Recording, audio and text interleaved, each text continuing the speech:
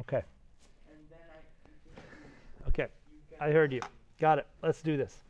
Couple options. We're going to make one out of a cylinder. We'll make one out of a sphere. Okay, let's see which one's easier. All right, ready? I'm going to start with a UV sphere. Can you guys look here, please? Okay, the minute I create something over here, you have the option of reducing these. Do you see here, guys? Do you see how many edges there are here? You see these vertices? I'm just look at it. It says 32. See? If I change it to 16, look how it looks. Less polygons, right? Less faces. Okay? So let's see what I can do. I'm going to press 1 to go to orthographic view. Okay, 1. On my numpad. Again, if you don't have a numpad, that will not work. You got to have, watch. Girls, can you look over here, please? Watch this, okay? So I'm in X-ray view here, right? Right? Gonna go to tab. All right, I'm gonna go to faces. Because I'm in X-ray mode, I can actually delete. I can select things on both sides, the front and the back. Watch this. If I go to perspective view, see how everything's selected? And again, I mentioned this to you guys before, right? If I was in this mode here, watch this. If I was in the shaded mode and I just press 1 or 3, doesn't matter, I do this, look what happens. See how half is only selected? But if I do the same thing in X-ray mode, you select the front and the back. Okay, so let's try that again. 1. X-ray mode. I'm in faces, which is number 3, not 1, not 2, 3. Come over here. Okay, I'm just going to take this one. Bye-bye. And I'm going to press X, and it's going to ask me, what do you want to delete? I want to delete faces. Here we are. Okay? Check this out. This is kind of cool, isn't it? Right?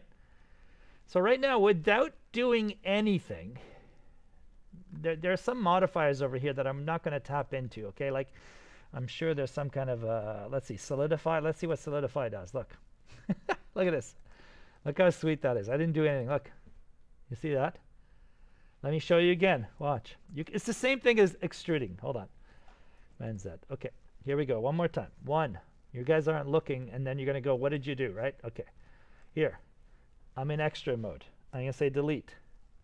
Faces. Thank you very much. I'm over here. Okay.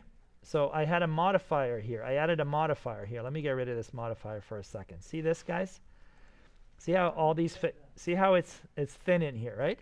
So if you come over here, while this is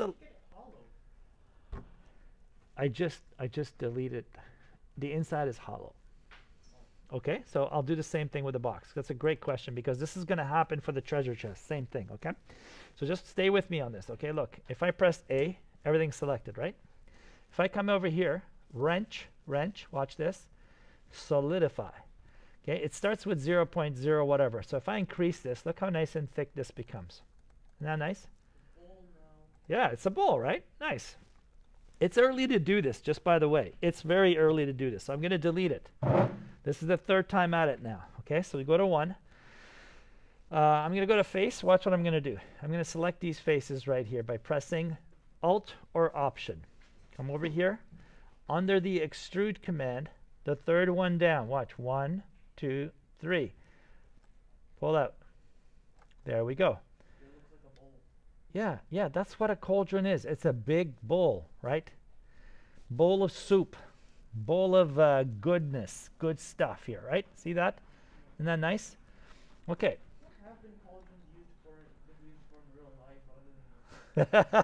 Good question, right? Who knows, right? You are the historian junkie here. I love it. You tell me. Watch this. Now if I go to extrude here, look. Handles, right? Right? See that?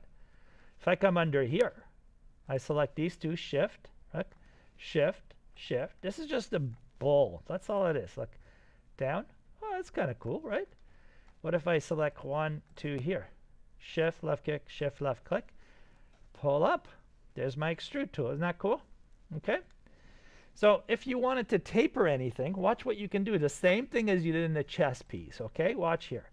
If I press Alt left click or Option left click and go to scale, watch S. See, I can go out and go in.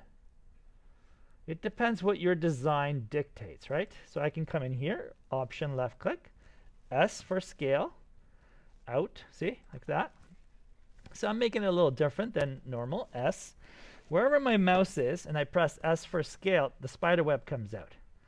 See how cool that is? So I'm just kind of, you know, I don't want it to be looking like you said, a bowl, right? Yeah. Do you know what I mean? So I'm just kind of styling it. I'm just having fun, moving my mouse out here, pressing S, waiting for the spider web, not in, I'm going out. Like that. That's not bad, right? So if I want now, watch this. I can now, notice how it's hollow in here, okay? No one's going to come in here and go, hey, Mr. Valiant, by the way, it's hollow in here, okay? Watch this. If I press extrude, I wonder what this does. Watch this. Look, see those edges? Edges, right? Not faces, not vertices, edges. If I do this, look what happens. Extrude. Do you see that? Extrude, right? If I press S, now look, like that. And now I'm just having fun. Watch, watch, watch, watch. Wait for it, wait for it, wait for it. Look what I'm doing. See what I did? Or I could do this. Look, I could bring it up here, and my soup is going to be here. My soup, I say. My soup. Watch. Watch. Watch how I can fill this. So accidentally, let's imagine this was full before, and I accidentally deleted it, right? Watch this. Look how cool this is. Right-click. New faces from edges. What did you just do? So technically, if you were to peek at this, oh yeah, there's my soup, there's my broth, or whatever I was making, right? My potion.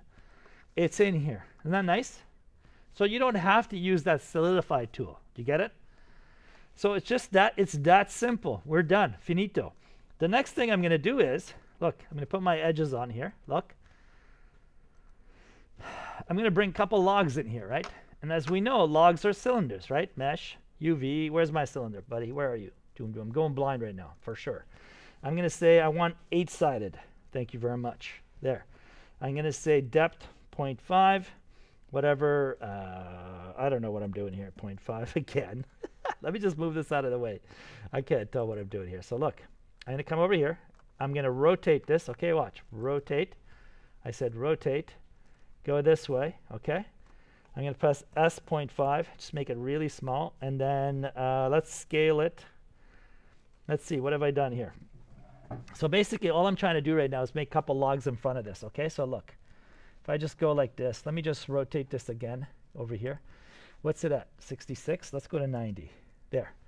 Okay, now if I press S for scale and then Y, only on the Y, look. Look how cool that is on the Y. See that? So this can be one log right here. But if I want to make that small, I just go S for scale, 0.5, Valiant. Boom. See? I just made it smaller, right? So what I'm just faking it, guys. So remember, it's a lot of about perception, right? Like, well, we don't have to make things accurate. But look how cool this is. I'm going to come over here at the bottom. I'm going to duplicate it. Shift D, right? Press R. Rotate it. I said rotate, Valiant. Let's do it this way. Yeah, like that. See? And then let's duplicate again. Shift D, right? See here? I'm going to go to rotate and this way. See? Now you can have fun with this. There you go. Just pick an angle, move it, go to the move tool, spin around, holding the middle mouse button. And there you go. You got your 3 right there, something like that. So when we have this in our fireplace, doesn't matter where the wood is. You just move it anywhere you want. You want it over here, so on and so on. Is that okay with everybody? Does this work? Yeah? Okay, I'll stop this short right now. I'm gonna delete a bunch of the front matter of this. Okay, stop recording.